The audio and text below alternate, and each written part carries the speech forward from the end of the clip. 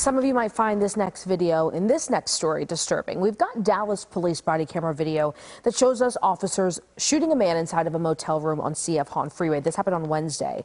Investigators say that a woman let them inside of that room and a man inside shot at them first.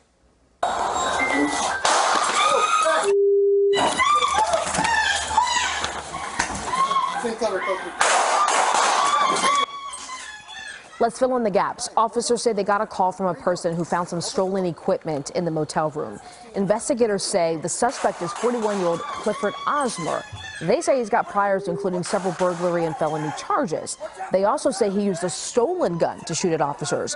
No officers were hurt in this incident, but Osmer could be heard saying he was shot in the throat.